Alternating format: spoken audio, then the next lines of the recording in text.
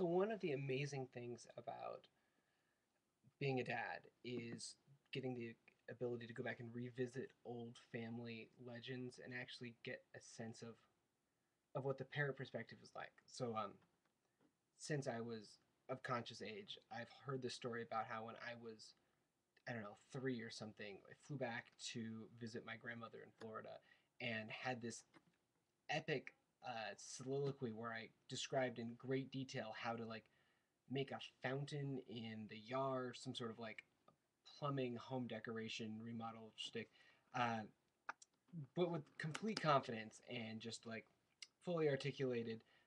Because I'd seen Mr. Rogers do it on TV, and therefore I felt I could do it, and that was just one of these classic stories. It's like, well, here's this kid raised around adults, so incredibly precocious. And as a parent, I realized that wasn't me. That was Fred Rogers.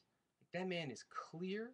That man is inspiring, and when he tells you that these are things that we all can learn to do, you better believe it, because like the man speaks the truth.